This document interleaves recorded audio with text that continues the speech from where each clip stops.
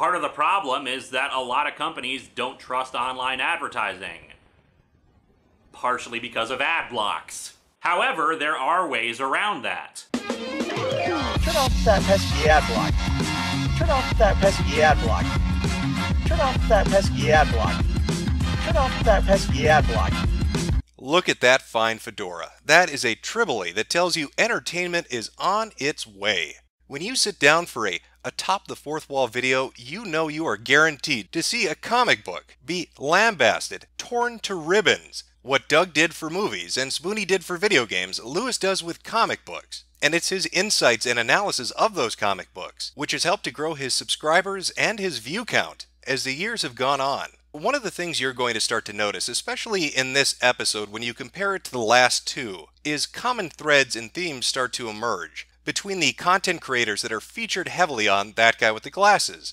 One of those major themes we're really going to see play itself out here is always a bridesmaid, never a bride. Or to think of it another way, it's easier to destroy something than it is to create it. In regards to Noah, when given the opportunity to pursue his dream of making a movie, when he was given that financing and that backing by his Patreons, he withdrew into a drunken depression, deciding it was better to retreat into Twitter to roleplay as his dog, rather than attempt to do something new and innovative to chase his own dream. While in Doug's case, he built a website, established a new character, created a brand, and grew an audience before deciding he wanted to branch out and pursue comedy. Sadly, in regards to his dream, his audience was apathetic at best and openly hostile at worst to his pursuit of this goal. Lewis, on the other hand, did the opposite of what Spoonie and Doug did. Rather than establish himself first and then afterwards go on to pursue his goals and his ambitions, he tried to create before he critiqued. And that is perhaps the greatest irony of all, that the man so well known online for tearing apart crappy, terrible comics is himself responsible for creating one of the worst webcomics that has ever existed. I'm looking for plot holes. I'm looking for bizarre character motivations. I'm looking for terrible artwork. I'm looking for the bland, the bizarre, the ludicrous, the lazy, the insipid, the surreal. I want to take you on a journey back in time to the mid-2000s to a website created by a young man out in the Midwest. A website created with the sole purpose of hosting his own original content, created in a medium which he felt best expressed his artistic vision. Now, I could read you the FAQ that gives you a bit of backstory about what exactly the Lightbringer is about and what happens over its 15-issue run. But I think it would probably be best if we just jumped into a few episodes and really looked at what this world had to offer, because seeing is believing, and you really need to see this to believe it is real. Our story begins in Faro City, a municipality so poor they can't even afford line divisions in their parking lots. It's like a Escher painting, fuck it. We have bigger things to worry about here than the commuters. And within Faro City exists our protagonist, doing his day job, which is the typical day job of a character within a superhero comic, running a furniture store. Because hey, everybody needs a Davenport. You're going to want to lay down if you walk around outside. And don't even get me started on trying to find a parking spot. Our main character has a 100% original, do not steal background story. His parents were tragically murdered in front of him in an alley at night. I've never heard of that before. That is amazing. I can't believe no other comic book has ever thought to do that as a motivation for why you might become a superhero. Hope business treats you well, Granholm. After all, you gotta pay me back by Friday. You see this nutty bitch? I found her on the street taking shits in people's yards, so I put her in a chain like a dog. I don't know who she is. She's absolutely nuttabuttas. Yes, this dangerous group of thugs that lurks the streets at night, that stick up innocent business owners who are just looking to sell you a decent couch at a reasonable price, go by the name the Slavers. The Slavers. The people walking around with women in chains through the street in broad daylight, holding up small businesses, call themselves the Slavers. And apparently that's cool with the people in Faro City. It's a weird place. It's a really weird place to live. But the Slavers have made a critical mistake. They've been picking on a crippled man. Oh, what's the matter there, Granholm? Your hand is shaking like crazy. I don't even know what's going on. Is that like a tick? Do you have Tourette's syndrome? Did you fuck a microwave? Why is it glowing white like that? That's really weird. That's weirder than the lady that shits in people's lawns. But as it turns out, Granholm doesn't have Tourette's and he didn't fuck a microwave. He actually has hidden superpowers. He can turn light solid and create constructs. Another original idea that nobody has ever done before. I mean, look at him there, dressed in all green, with his glowing hand capable of creating constructs out of solid light. Now, if I were as talented as Linkara, I would have tried to come up with a name that really captured that, but I'm not. You know, he came up with the Lightbringer. I would have gone with, I don't know, combine the color with what it does, a green lantern. You know, but again, I'm not the OC creator here. What the heck do I know? With such amazing superpowers, you can imagine what our protagonist does when he finally realizes he needs to use his powers for good, and happens upon a woman being attacked in an alleyway. He runs away. I ran as quickly as I could after I saw it. I was almost hyperventilating as I tried to push the screams for help from my mind. No matter how far I ran, they were always there, scratching at the back of my thoughts, and overwhelming my reason and sanity. Damn it, why do I have to have these abilities? I never wanted them, and I sure as hell can't do anything useful with them. I ran as quickly as I could back to my apartment, and gasped for breath during the entire run. My body ached. It wasn't used to the sudden jolts like this, but I knew I had to get off the streets, get away from the screams. But as I ran from the woman and her screams, a new voice entered my mind. The voice was of my mother, telling me how one should never fight evil with violence, since it only fueled the evil and made it stronger. So just to sum up to this point, in case you're just joining us right now, in Pharaoh City, there is a man that owns a furniture shop who can create objects out of solid light. And when he comes across a woman being raped in an alleyway, he decides to run home, as the voice of his dead mother tells him to be a pacifist. He doesn't even bother using a cell phone to call the police. He just goes home. Who cares what happens to her? I am the Lightbringer. Throughout the entire run of the Lightbringer, there were many characters that happened to join him in his effort to run away from crimes and not interfere in any way whatsoever.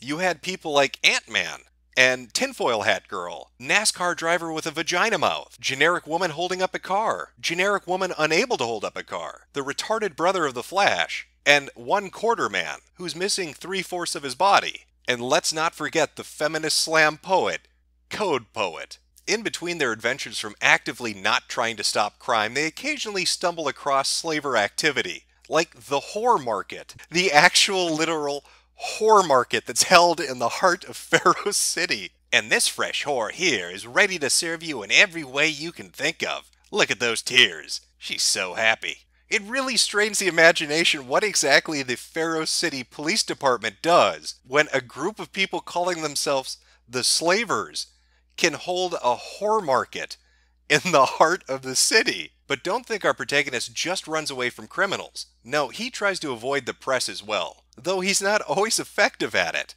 Like that one time a reporter faked her own suicide to get an interview with him, and after which he promptly told her that she was fake news. But perhaps the absolute best thing to happen in this comic book was when Lightbringer fought his doppelganger, the Darkbringer.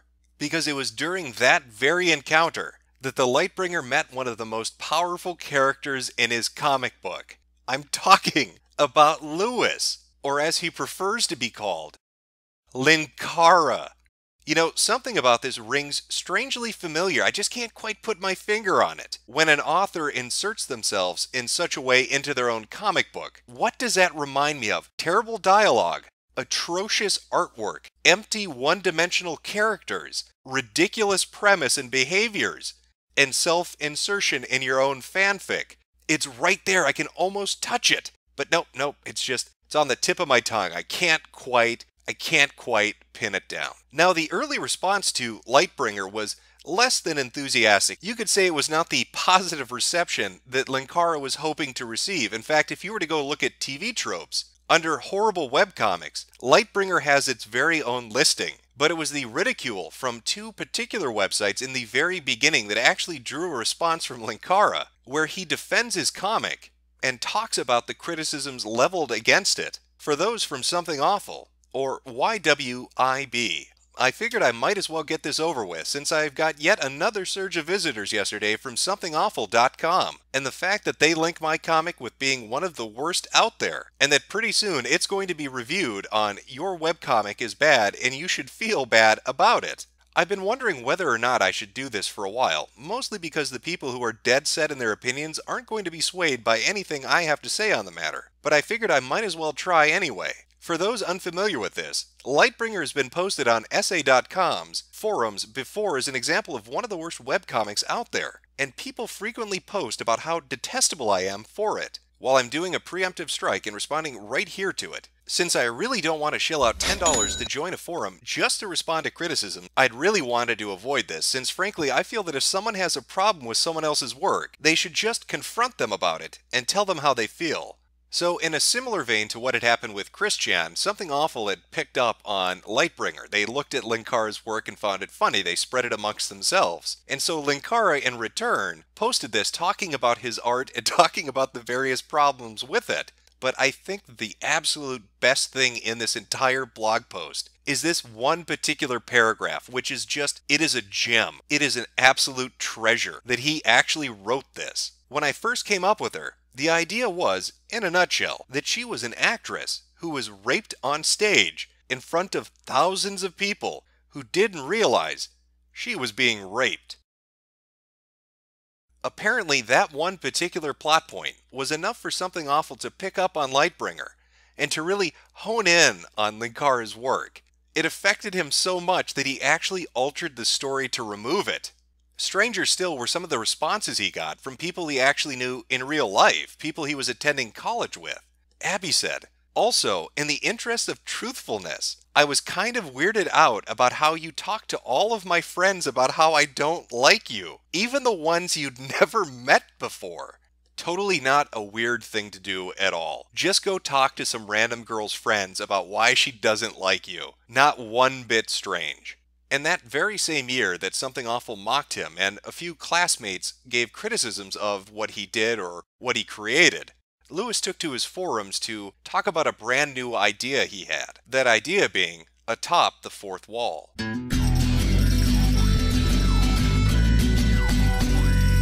And true to his word, Linkara went about creating Atop the Fourth Wall, though the form it took initially was much different than it is today. He produced upwards of, I believe, 50 of these written comic reviews, even hosting them on a site that he dedicated just to that one purpose, where he would analyze and critique the comic books that he found to be interesting. He was inspired by other people that were doing this by sites that he liked to frequent. It wouldn't be until a year or so later, when he started to watch The Nostalgia Critic, that he decided to switch formats, partly because he was inspired to, and partly because he wanted to enter a contest that guy with the glasses was holding. Now granted, Linkara's entry video is basically just aping a Nostalgia Critic bit. You could call it an homage if you want to, but it's emulating something he already did, trying to put the Linkara spin on it. And it was one of the first videos that he had ever done. Following that, he would begin to release his Atop the Fourth Wall series as a video format only. After having submitted enough of these and seeing that there was a viewer interest in the series, he was finally featured on the site and then eventually brought on as a contributor. Now, one thing to note when you're talking about Linkara as opposed to a Spoonie one stark contrast between the two of them is that Linkara's numbers, unlike Spoonie's, aren't going down. They've actually been fairly steady as far as views, subs, and income go. This is in part due to Linkara's ability to have a consistent schedule. He continually puts out videos. In the entire time that he's been doing Atop the Fourth Wall, he's put out nearly weekly content. Even more than that, he's put out around 500 videos. So with Noah, the content was sporadic and his numbers suffered because of that. But with Linkara, they've been steady because he consistently puts out the same kind of content week after week after week. But it wasn't just putting out Atop the Fourth Wall videos where he reviewed comic books that drew in viewers. It was also analyzing a certain Saban television show that brought him a lot of attention, due to the fact that the demand for the show had put such pressure on him that he ended up snapping at viewers who were asking when the next video was going to come. Rocco from Mega64 ended up doing a parody video of it, which is almost, I swear to God, beat for beat, dead on. Let me say this once again, since apparently it was not made clear when this video series began. History of Power Rangers has no set schedule. The videos are done when they're done, and will be released when they're done. Let me say this once again. History of Voltage Vengers has no set schedule. The videos will be done when they're done.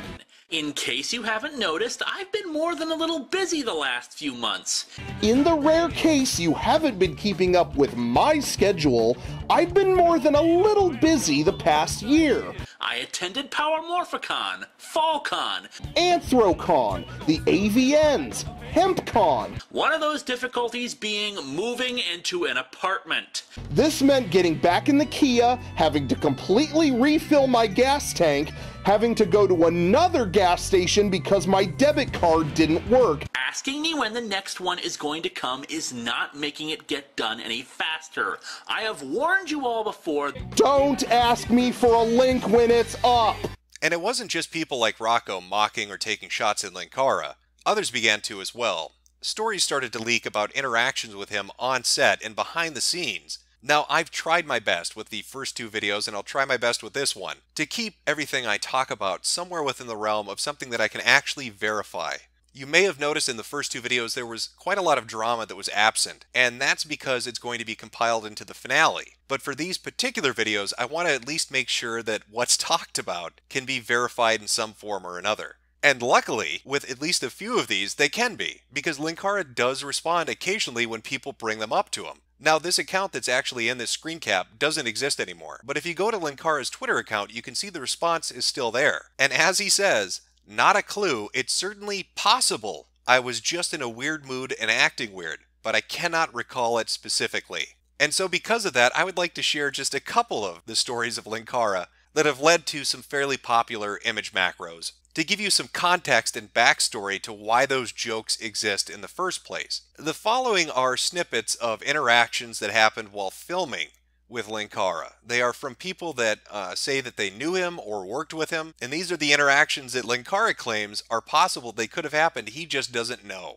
At a convention, on break, talking with fellow employees about a girl I liked at the time who also happens to be an employee. Lewis comes up and hovers. He does this a lot. He'll stand by a conversation but not engage. After a while, he finally chimes in. You know, you shouldn't objectify women like that. I'm not. Then why are you talking about her, hmm? Because she's employed and I don't know our policy for that. Well, perhaps we need a tighter policy for those of us who would try to objectify our staff openly. Lewis, chill. Lewis, for fuck's sake. I'm just saying, maybe we shouldn't make the women feel uncomfortable? Maybe we should try to be more enlightened about this. Heading down to the bar, chilling with people down there for a little while, Doug comes down. Look, I'm only coming down because Lewis wants me to. Oh, well, I don't really know. I guess just talk to you. Oh, for fuck's sake. Yeah, look, just stay for his scenes, and if he asks, I yelled at you both, okay? Yep. Walking back up to the room, Linkara is standing outside our fucking door. So, did you learn your lesson? I start cracking up and had to leave, hear Brad just ripping into him before leaving. I can still hear Lewis outside the door muttering, uncivilized, pathetic, etc., etc. He's butthurt for the next 3 days. So not only does Linkara acknowledge that these very well could have happened, when you think back to part 1 with Abby in the comment section of his Lightbringer comics, talking about how Lewis had gone up to her friends that he didn't even know, and talked about her in particular not liking him and how awkward and weird that is, it seems to mesh really well with the kind of stories in his awkward social presentation at gatherings with multiple people. So when you see images like this, and like this, that's where they're coming from. They're actual things that he said and done when he's interacting with other people. In that voice that he does, just imagine that. Just imagine him standing outside your door to chastise you because you've gone to have a beer and talk to a girl. Now, perhaps it was because he was always on set so much, filming those videos for the Nostalgia Critic and doing the That Guy with the Glasses anniversary specials. But eventually, Lewis was bitten by the movie bug himself, and ended up putting up an Indiegogo campaign to create his very own movie, of which he raised $60,000. He asked for 40. He ended up getting 60 grand to make the Linkara movie. Now, I could try to summarize the entire plot of the film for you, but I think it's just easier to give you a general idea of what we're talking about. The rating for this movie, for the Atop the Fourth Wall, the Linkara movie, on IMDb right now is a 3.9. Now, to give you some comparison, Catwoman with Halle Berry is rated at a 3.3. So technically, Linkara's movie is a half a point better than Catwoman. That should give you some perspective onto the kind of film that you're watching. And generally, to be honest, what you're going to find is pretty much similar to the anniversary special videos. Granted, filmed on something that wasn't a potato. It's filmed on something that actually looks HD, but still pretty tacky, full of skits, full of secondary characters, a ham-fisted plot. It's your traditional online critic movie. Its speedy arrival is thanks to the development of the Mac fail drive, which drastically increases its speed. Development of the Mac fail drive was made possible thanks to the sale of advanced technology by former President Ansano, who created the unorthodox method of space travel. I can't believe you idiots actually bought this stuff! They're all the same, they all turn out the same. Now, one could look at the Atop the Fourth Wall movie and see that as a great success for him. He raised a lot of money, he completed the project on time, and he satisfied the people that were backing him, and everybody seemed pleased with how it turned out in the end. It's 0.6 points ahead of Catwoman, so he's beating at least one major Hollywood picture. That's an accomplishment. But I have to wonder if Linkara had known then what that accomplishment would shine a light on, whether he would have been so gung-ho about going through with it. Because it was through this particular movie that a great deal of Linkara's past was uncovered, that stretches well beyond Lightbringer. And it's all thanks to the TV board and a very curious user.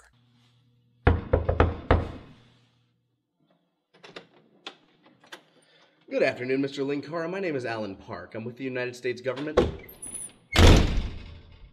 The TV board on 4chan is dedicated towards discussing television and films, and occasionally they'll delve into online content and the creators behind it. One evening a while back, and it was no different really than any other evening, they happened to be discussing a Indiegogo campaign and its successful funding for a movie that an online content creator was going to be making. That content creator was Linkara. The discussion itself was fairly on point, talking about what they thought the film was going to be when it was finished, how much money was going to be dedicated towards it, how good that final product, that end product, was actually going to be. That is, until one person happened to post this. I remember years ago, I found a video on YouTube of Linkara before he became Linkara. It was uploaded in 2005 or 2006. He was as skinny as a rail and his brother was in it. Does anyone know what I'm talking about? I lost the link to the video a long time ago and haven't been able to find it since. A short while later, a response is posted. And from that response, the hunt was on, so to speak. Try to find the video through Google. Find out that Linkara posted in a shemale porn forum back in 2005. Holy shit, Linkara had a thing for women with dicks long before he dated Iron Liz. Once that information was out there, thread after thread after thread was created, all with the purpose of discussing what they could find. And what they uncovered were a multitude of accounts on numerous sites, all linked back to his Lightbringer comic, or information posted in relation to that. One such account was this. We're looking at a screen cap of the favorites that were listed in the account profile. I'll read through some of them and you can see if you can figure out exactly what we're discussing. Hermaphrodite.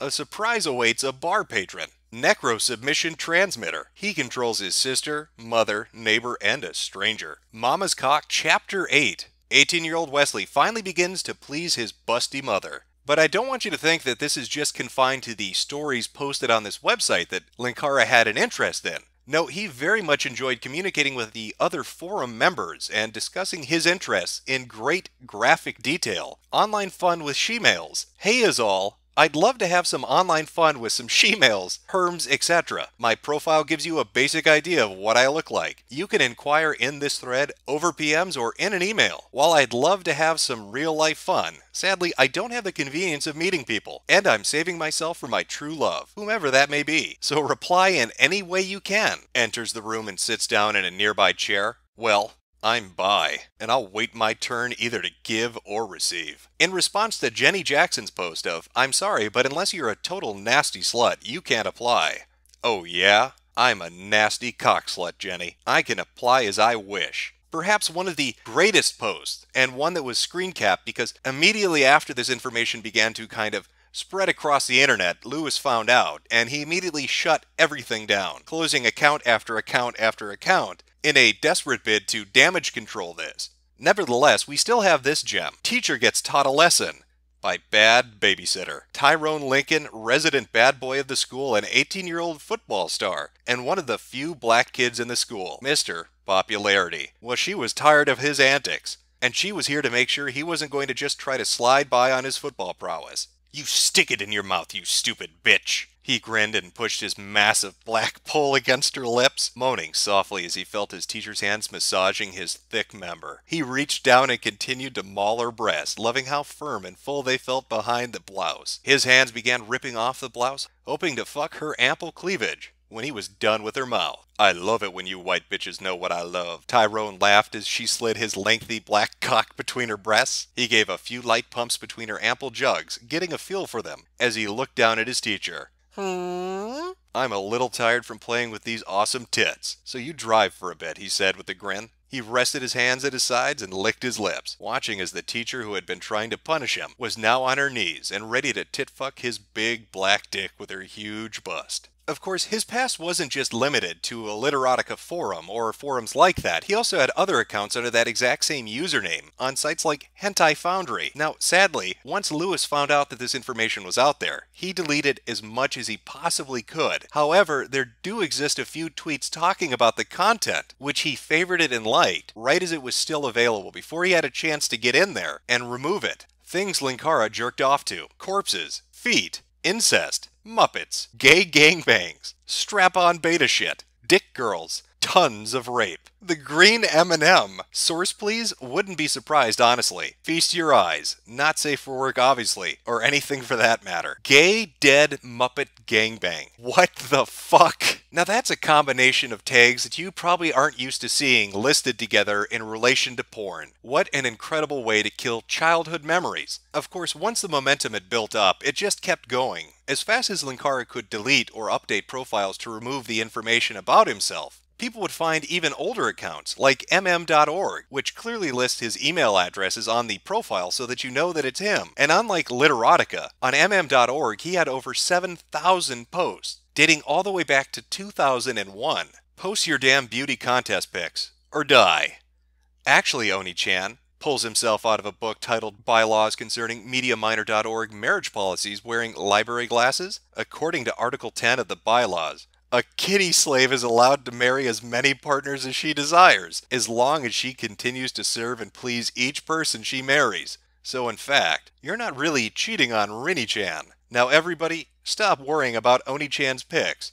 Or to quote Eric Cartman, "I'm gonna kick you in the nuts." Size, stripping circus. Lol, the reason I haven't come in until now is because I just got home from school. Now, any requests on what I'll be wearing before I start my first strip tease? Well, now we're getting sort of off topic, and I don't want Fan to yell at me now, so drags Anata into the brand spankin' new Thread 2 thread, and gives Anata advice. Here's the advice. Go to the brand spank new Thread 2 thread, and enjoy your newfound bisexuality by spanking both males and females alike. Now you might be asking, well, is there any conclusive proof that this really was him, that this isn't some elaborate troll? How do we know this is actually Linkara? Well, we happen to know that because he told us so. This is the cached version of a tweet. The tweet is no longer up, but you can find it on Google. Quick Killer asks, what is this? Linkara responds, actually, you know what? Fuck it.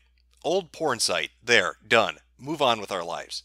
Now, while Linkara may have deleted his response to that, you can actually click on Quick Killer to see what he was asking about. And what he's asking about is a screen cap of the Ryusu username from Literotica. It's not that easy being green. So how to go about summarizing this? Well, I think the direct approach is probably the best one in this case. Linkara is a prime example of the content creator online who envisions themselves as being able to enter a field they have an interest in and find success there. However, once the reality sets in that they're not up to par, that they don't have the skills or the abilities necessary to be successful within that sphere, they fall back on criticizing the medium they were so in love with. And there are numerous reasons for it. It allows them to stay in touch with the medium they love. It allows them to lash out at the one thing that seemingly led to their rejection. And so we see the creator turned critic. Now again, this is in reverse to what happened to Doug and Noah, who were first established online and then tried to explore their passions and didn't really find the success they were hoping to. Linkara started out trying to find his passion and failing at it, and then going into critiquing things. as a fallback from that, and he found success doing it. He was able to establish a name in a series that people know and like and follow and watch. Linkara is also a prime example of why you should always make sure to erase your history, especially when you're younger. The teenage years and the adult years will bite you in the ass later down the road, and if you're not careful, you'll go from being the guy that does really amazing comic book reviews to the guy that wants to get fucked in the ass by a green M&M at a dead gay Muppet gangbang. Yeah, it seems Linkara is just full of surprises. Whether it's his history of doing really just awful, really horrible webcomics. I can't really nail that point down strongly enough. They are atrocious. Very, very bad webcomics. The art's all fucked up. It's a self-insert Mary Sue fanfic. The plot makes no sense. The superpowers are ridiculous. The villains are laughable. And it just drags on and on with enormous text blocks. It really is Chris Chan. Honest to God, the only difference is Chris Chan is autistic and Linkara apparently hasn't been diagnosed. Yeah, this video came in way shorter than I expected. I was looking at about over an hour. I really was. And we're over 30 minutes. We're about the same length Spoonie was, to be honest, and that's kind of surprising to me. But I think I know one of the reasons for that, at least. With the finale, with the final video that I'm going to do, I'm going to talk about the majority of the behind-the-scenes stuff. The really salacious rumors. The stuff that I can't necessarily track down a verification for. Or stories that have been told to me by people that were involved with Channel Awesome. And there have been quite a few. And so I'm going to compile that all. And a lot of that revolves around Linkara. Originally, I wasn't planning on doing this, but near the end of the Doug episode, I was like, I could insert a lot of really crazy stories, or I could just leave it stand as it is. Same with Spoonie. You know, it really spoke for itself. So it's all going into the finale. And I'd say a good portion of that, like maybe 15 to 20 minutes, is Linkara related. Relationships of Linkara. Not just with people he dated, but people who worked at the website and how he got along with them. Up next is the enraged Enchilada, talking about Pissed Jose. That should be fun. As always, thank you for the support on Patreon. Couldn't have made these videos without you guys. And for the people viewing who aren't Patreon supporters, thanks for watching. Hopefully it was at least somewhat entertaining for you. You got a good 30 minutes out of it. And you learned something. You learned something about dead gay Muppet gangbangs.